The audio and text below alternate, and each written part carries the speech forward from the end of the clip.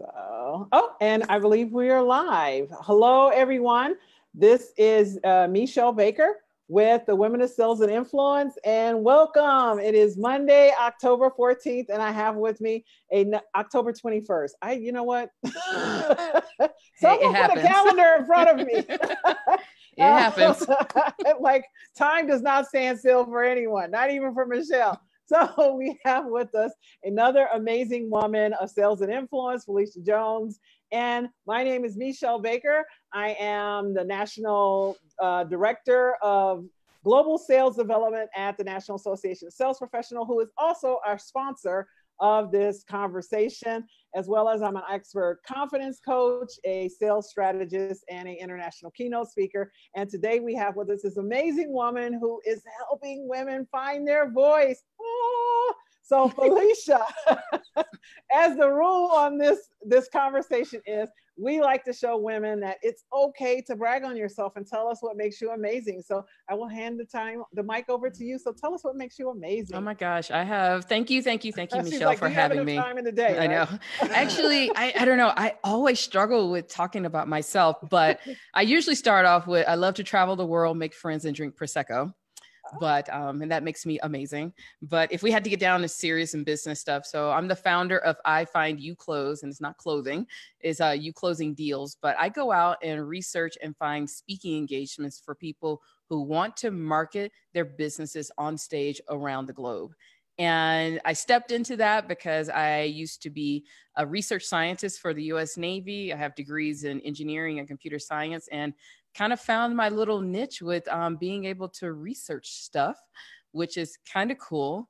I call it my daytime job. I'm actually, you can find me at Keep Up with Mrs. Jones, and you can see all the crazy stuff that I do.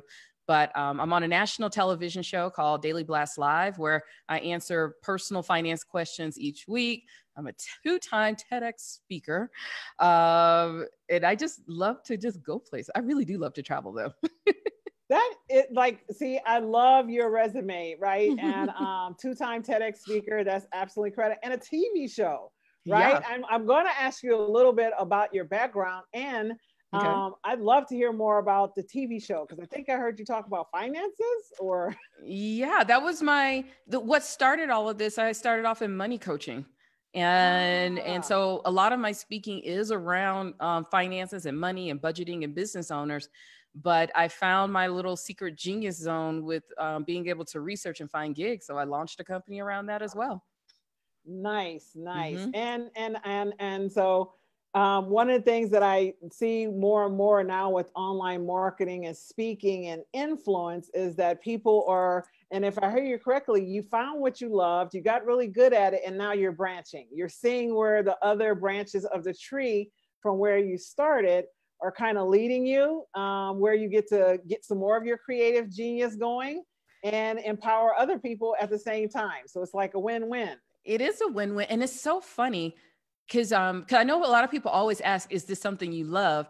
And I always struggle with that one. It is not something, I don't know if I love it, but it comes so easy to me. It's kind of, if you ever heard of those, like the baseball players and the analogy of when they can see a fastball, it's like the ball slows down so much they can see the seams of it as it's coming. And that's kind of how I see with the research. Out of all the things that I've done, I think I do love the challenge of it, but it has come so easy for me to get out here and research. And it's kind of like second nature. And I love it when people give me a challenge, when it's like, okay, I want to find a stage where I get to talk about puppets. I'm like, done. Give me 3 weeks. So maybe that's more of it. And then me being on stage it's been fun. I can actually walk away from speaking because the challenge has always been with me finding the gigs. Sometimes it's always funny. It's like, because I'm doing all these things to find them. And then they're like, oh, we want you to speak. I'm like, oh, you want me to actually talk to people? Okay, I'll do that. So it's gone well. It's gone very well. I found my weird little niche that I guess I'm good at it. That's absolutely amazing. And I love that you pointed out that it's not necessarily something that you love, because I know where we say, passion, where passion leads, profits can follow. Yeah. And sometimes when people reference the loving part, is because it does make it easier. When you're Yeah. enjoying it, it makes it easier, because being in business for yourself is not easy, right? Because there's a lot No. of little components of it that many business owners do that they don't necessarily like. Am You I know, correct? it is not easy. One of the jokes I have with a friend, she told me she went to University of North Dakota, and she said, "Oh, my school just added an entrepreneurship degree." And I was like, "Well, what are they teaching you? How to cry and not mess up your mascara?" Like, because like I don't know what else you learn in entrepreneurship other than like okay, don't mess up my eyes before I go talk to someone. It has been a journey. This is actually my 5th year in business this month, and man, the ups and downs are just amazing. And it is not the easiest thing I've ever done. And I tell people, I said, this is probably the hardest thing I've ever done in my entire life. And it has taken a few years to find that sweet spot, to find what I'm good at and what I'm great at. Cause I can go toe to toe with anyone when it comes to researching for speaking gigs. I think I'm amazing at it. And just owning it. Because before, what I was doing, I always felt I was good at it, but I don't think I've ever owned it. But now that I own it, it's just like, it does come easy. I mean, the sales calls are so much easier because now I'm just like, you want me or not? Because otherwise I got like 5 more phone calls after this. So let's figure this out really quick. But and one of the things I've noticed, I did a keynote talk last week, my first Women in Tech keynote talk. Because my other part of my life, I'm a STEM advocate and I'm a research girl and a STEM and math and geek and all the things. Yep. And I was telling some of the women in the room, I was like, you got to start owning your greatness. And when you own your greatness, nobody will be able to push you over. Now, granted, it's taken me 40 some years to figure that out, but it is fun when you finally own your greatness and you know that you're great at whatever it is that you're doing.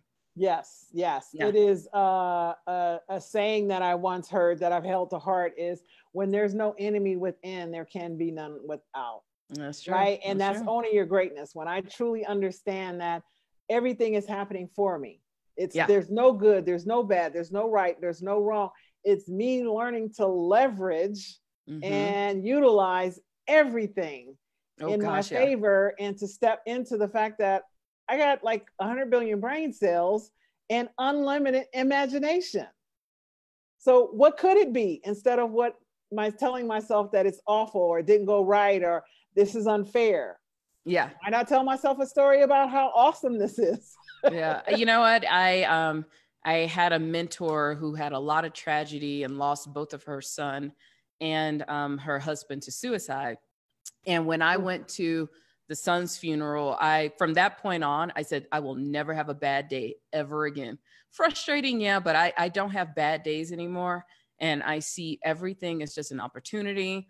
There's a lesson learned, even when things just go weird, like, okay, I learned a lot. I won't do that. But I just try to live as much as possible, take on as many opportunities as possible, and just kind of go forward. And I know a lot of people say, get out of your comfort zone and make yourself uncomfortable. I think I just live in that spot where it's like, you know what? I got nothing to lose. These people don't know me. Let's do it. Yes. And I will say, kudos to you for taking that from that example of someone who had such incredible tragedy and realizing and recognizing there's a lot of pain, and I can choose to sit in pain, or I can choose to move towards pleasure. Yeah. I can choose to say that I'm going to make this the best with everything I have. Again, and that's, some people might call that Pollyanna. And I'm like, okay, I'll be her. Pollyanna me. If you need to nickname me that to make yourself feel good about feeling bad, so be it. But I'm not going to stop feeling good because I've been on the other side. So I'd love to talk a little bit about how you got to because one of the things how I met you was I was referred to you, I Find You Clothes. And I love the platform. Anybody watching, I Find You Clothes, CLOSE. Look it up while you're here. I'm actually on Facebook.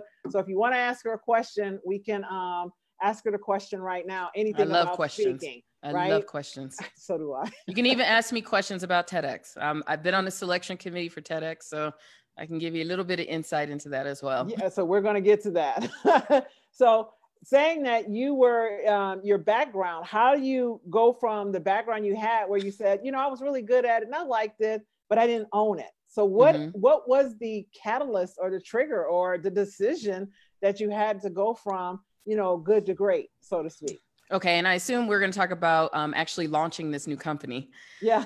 So I got so many backgrounds, I have to keep up with them. So I started my business 5 years ago. I took an early retirement from working for the government as a computer scientist, and I launched the business. And one of the things that what a lot of us do, we end up with a business coach, and you have everybody else idea of what you're supposed to be doing. And I went down all of those different routes. I mean, my original goal was to start a business, talk about money, and around travel. That really is what drives me, is to travel. And one of my coaches told me, "Oh, you should try speaking as a way to market your business." And I was like, "Yeah, I don't like doing that." Uh, I had the Field of Dreams plan. You build it, they will bring you billions. Yeah, that didn't work that way. It didn't work that way at all. So I realized, okay, I'm going to have to actually go start telling people what I do.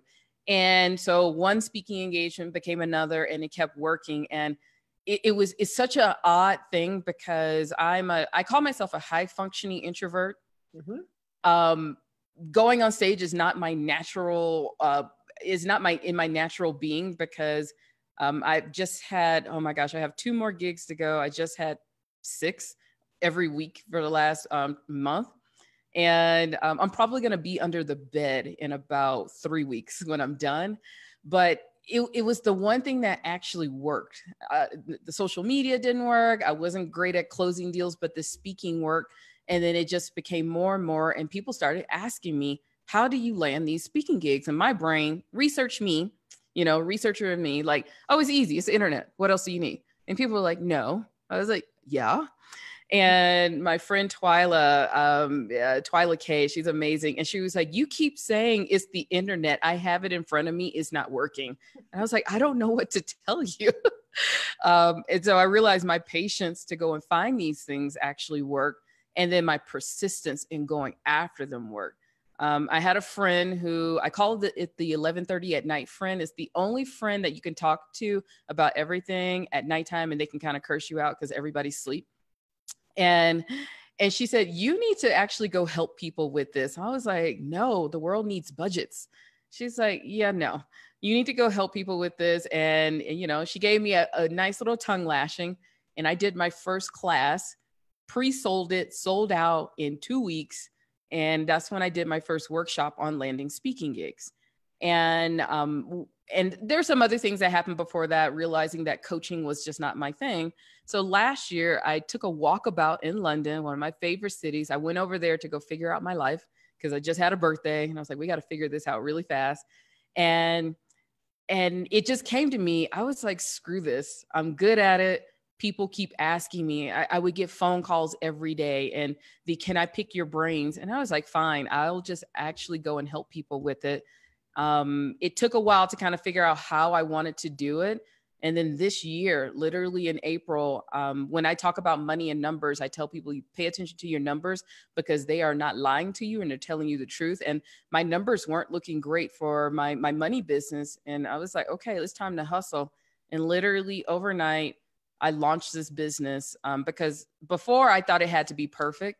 Mm-hmm. It wasn't perfect. As long as I delivered what I said I was going to do, and it literally took off.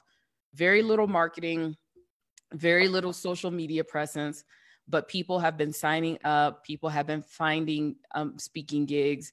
I talk to everybody who wants to talk to me to give them some pointers and tips. And, the biggest success so far is one of the young ladies that joined. She just spoke at Quicken Loans TechCon. She wants more corporate gigs. And I was like, well, there you go. And she's going to have another a big international corporate gig in April of next year. So I'm just excited. And inherently, my business is self-serving because I love to travel. And I figure if I get you to work hard enough, you can get all these gigs and just invite me and I can just show up and take photos. So then I get to travel somewhere. So it's a self-serving business. Excuse me. Yes. And I love that you took something that you do naturally that people kept asking you. And I remember when I started my business, I didn't know what to do. And I remember my coach saying, what is the number one question you're asked? because that's what you're an expert in. What do Yeah. people come to you all the time for? And I still teach that to people. Everyone's an expert, right? Or I should say mostly everyone, because there are no absolutes, right? So mostly everyone is an expert. And all you got to do is, what is the number one thing they come to you for? Now, it might not be what you want to be an expert in. That's where you get to change and evolve and grow. But isn't that crazy though? Because I refuse. I mean, for years, I was just like, I don't want to be associated with speaking or PR, because essentially that's what it was. And my friends were like, why? I was like, no, I'm money. That's what I do. But I avoided it. But you're right. When people keep asking, you have to kind of pay attention. Finally. Oh, well, mine's was, I started in vision and helping people to find themselves and get clear on vision. And what people kept asking me about is selling, right? Because I have this 18 years of background. I won awards in sales. I always got promotions. It's seamless, that conversation to convert people, to enroll people, to build advocacy is seamless for me, right? Because I don't think of it as I'm trying to sell someone. I'm, extending value. So again, that same thing with you. So full circle, I am now in sales. Okay. Yeah. It is a full circle journey. And sometimes you end up in places that you never saw coming. And, just looking back 5 years ago, even before I switched agencies, I mean, I call myself, I was a lab rat in the lab in San Diego, California. And it's just been, I mean, there's some days I wake up, I'm like, whose life is this? Like, you couldn't have told me I would be on a national television show. Like, what? Or speaking internationally or speaking on stage anyway. And I just say it's been a blessed life. I've been having tons of fun, and I just appreciate the opportunities that I have been given and I've gone after as well. Yes, absolutely amazing. It's my privilege to have this conversation and share it with other people. And I would love to talk about TEDx, because so many people, I keep, what, I consistently keep bumping into people in my life who have two TED Talks, right? And then on the other end of the spectrum, I meet people who, like myself, have none, right? So so talk about how, that idea worth sharing, or whatever you want to, expound upon in these next couple of minutes here. You know what? TEDx and any other stage. So just so that everyone knows. So I like to say I'm just not a speaker and I just speak at you, but I'm actually, in another life, I'm actually a speaker coordinator. I actually book speakers for events, and I get invited to selection committees to help choose speakers for bigger events. And it's been interesting being on both sides of that world, being a speaker myself and then being on the other side of people pitching. So when I talk about speaking, I typically go to the other side of everything that I see others doing. And the same thing happens with TEDx. So I had the privilege of being on a selection committee for TEDx this year. And as someone who has been a TEDx speaker, so I'll be floating the line back and forth.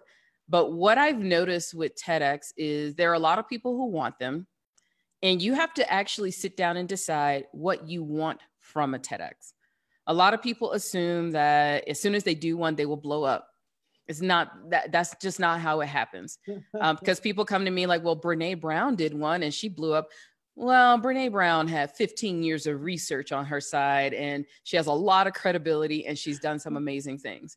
And you have to kind of look at it in that lens of, do you want a TEDx talk and you want to be able to call yourself a TEDx speaker? Cool. Or do you want a TEDx talk that actually gets people to pay attention and watch? Two different things. Because I know a lot of people who have some TEDx talks and, they get a couple of hundred views. And I know people who have 15,000 views. So you have to really decide what it is that you want as your outcome to be as a TEDx speaker. The other thing I will say is that TEDx is not about your story. There's some elements of your story, but it really isn't. It's not a strategy talk. It's not, here's your plan talk. It literally is what they say. It is an idea worth sharing to the world. And I typically tell people, if you don't have anything to say, if you don't have anything compelling to say yet, wait. Because you will not like your experience. I mean, the experience is always fun, but you'll wish you had done more. And I really want people, if you're going to get on that TEDx stage, if you're going to do the months of coaching and just thinking in such a different way to become a thought leader, I want it to be worth it and to be of impact to you. So you have to get out of business sense. Stop talking about business. It's not about what you're trying to do, what you're trying to sell. I just talked to someone today. They were like, well, should I wait for my book? It has nothing to do with a book.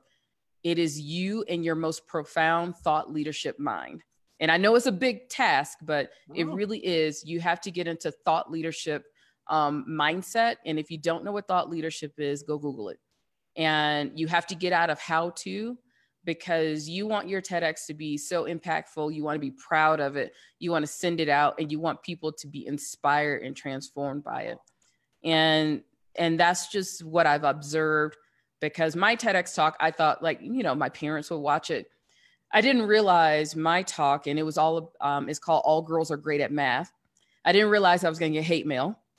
I didn't realize I was going to get as much negative feedback as I did, but it's all good, because I was like, that means you watched it. I got old school hate mail. People actually mailed letters to my business address. But wow. The outcome of it, I got to be on NPR's TED Radio Hour with Guy Raz. Was so nervous for that. I'm in a documentary about math in America. Just landed my first Women in Tech keynote last week, just because somebody watched the TEDx talk. So do it. If you're going to do it, make sure you are in your most profound, compelling mode. And sometimes even for people like me, that may be the one time it's like the most compelling thing you have in you, and just make it compelling. So for anyone who wants to get out there, I highly encourage you. It is an experience unlike any other experience. It is not a typical speaking gig. And the way I stepped into my talk, because I talked about STEM, for those of you, science, technology, engineering, and math. Mm-hmm. And I talked about women in tech and girls being influenced by math. And I knew my talk wasn't a lightweight subject. And because I'm one of the few women in tech, as far as, women make up 20% of all tech careers. Black women make up 1%. I wanted to be very, very responsible with that platform and made sure what I said would have impact. So that's how I stepped into my TEDx talk, to just be responsible with the platform, because I knew there weren't other people who looked like me saying what I was saying. So yeah, I know it's a mouthful.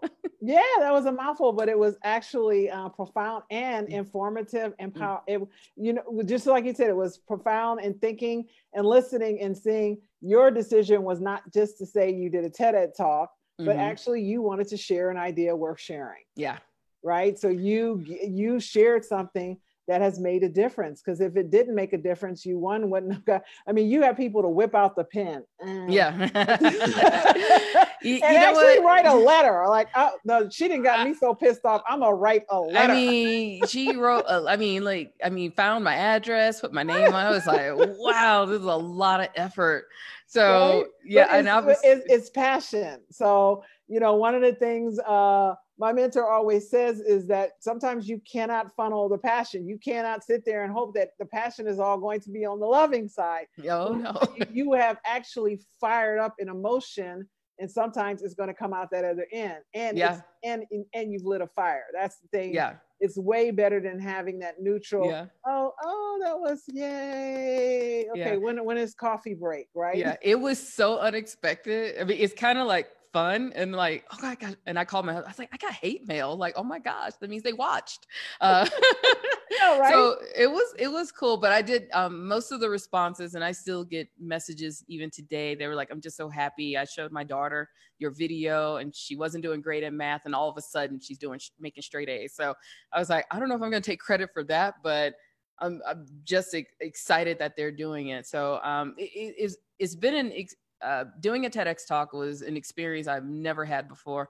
It's an exhausting experience, but it is it's a lot of fun. And the way I started, I didn't even have anything in mind. It was probably the worst application I've ever done when it comes to pitching, because I just started ranting, and I just had this crazy idea. Like, if we create a stereotype that all girls are great at math from the beginning, we can literally just run the world as women.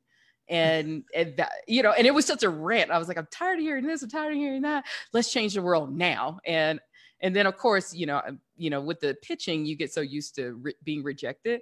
Yes. And when I got the letter, okay, we want you to do a talk. I'm like, oh, wow. Okay. I'm always like floored. Like, you want me to actually say something? Like, okay, that's cool. That's amazing. I love the humility, because then what that does is allow you, it's not about you. Right? Yeah. You stay at that level of that servant, right? I want to give value. I want to ensure that anyone who hears me speaking is better off for having heard me speak, that their life is impacted. So you had mentioned that you have this business thing that you're launching, that you're I think you were a little excited about it. So I want to what am I launching now? What am I launching? I'm always doing something. One thing that's coming up is I'm actually doing my first live event. And I've never been a live event girl. I've been I don't want to do that. And what is happening with that is actually, we're getting up the website and everything, but it's pitchlab2020.com. And it really is a whole day with me learning how to pitch and land speaking gigs. I'm calling in all the favors of all my friends who are event coordinators, and I'm going to give people the floor to throw all the questions at them of what they look for when it comes to speaking gigs. We're going to do a panel on TEDx of what it takes to get on a TEDx stage. Nice. So I just want everybody, like, seriously, I want you to come and ask them all the questions. And the way that came about was through speaking, and a young man who is going to be part of PodFest. It is a big podcasting conference, and he reached out to me, and he was just like, he said, I love what you're doing. I mean, it was kind of out of the blue. He's like, I love what you're doing. You're amazing. He's like, I really believe in you. And I was like, oh, wow. So it is kind of, I mean, you just get in a place where somebody calls and tells you, like, I honestly believe in you. And you can do this. Because my brain was like, oh, I can get 10 people in a room, because that's only who's going to be interested in it. He was like, yeah, I'm thinking about 250. I'm like, oh, okay, that's more than 10. But no, he's going to be one of the big investors in this. And I'm just so appreciative that I really do want to do a great job and, you know, have people come, because my thing is, it's not rocket science to get on stage. I just want to show you everything. And he runs quite a few events. He's going to be on stage. So you can ask the questions of, why won't you pay me? What will it take to get on stage?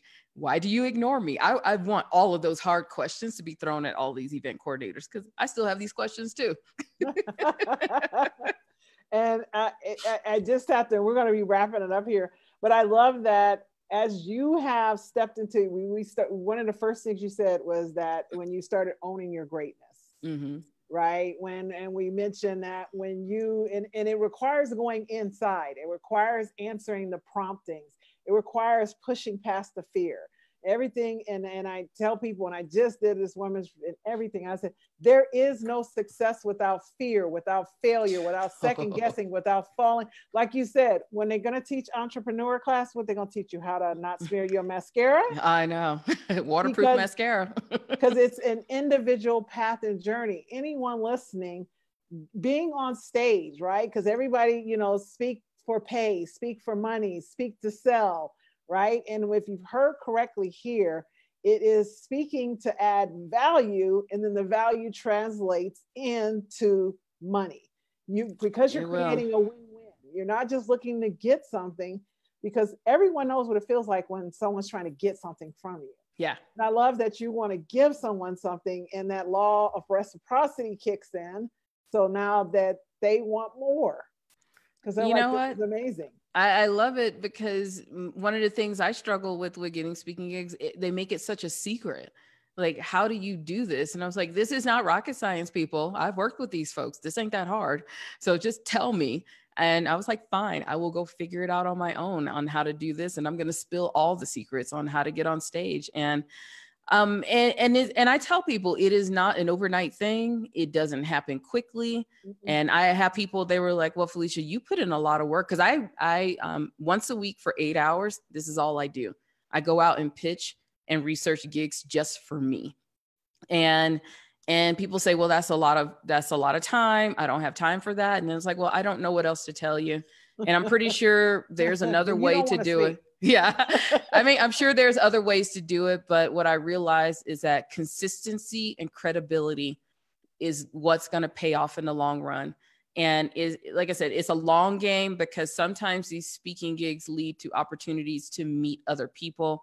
The young man who runs Podfest, and I mean, I had my dear sweet friend over in the UK. He's my wingman. He was the one who referred me to this event. He saw me because I brought my A game when I was on stage and had one of the biggest sessions at his event. And he helped me get a gig 2 weeks ago, and we filled the room. I mean, people were sitting on the floor for my session, and just for him calling and saying, he said, I believe in you, and I want you to come be a part of my event.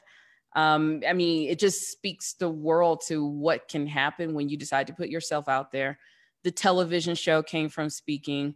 My second TEDx talk actually, that would actually came from speaking and knowing people and, you know, going after an MC gig. Then he offered the TEDx talk. So getting out and speaking is so much more than just getting paid. You meet some amazing people. And I always tell people, you never know who's in the room.